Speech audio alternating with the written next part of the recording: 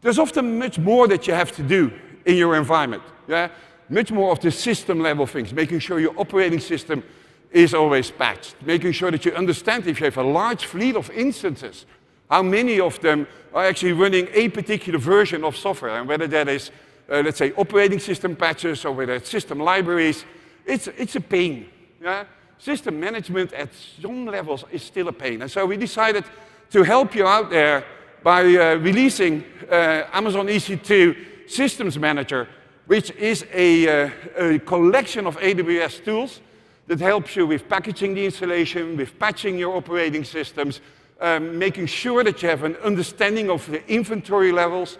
Yeah, what is all the machines that I'm running? What is the patch levels of those machines? What are the things that I still have to do?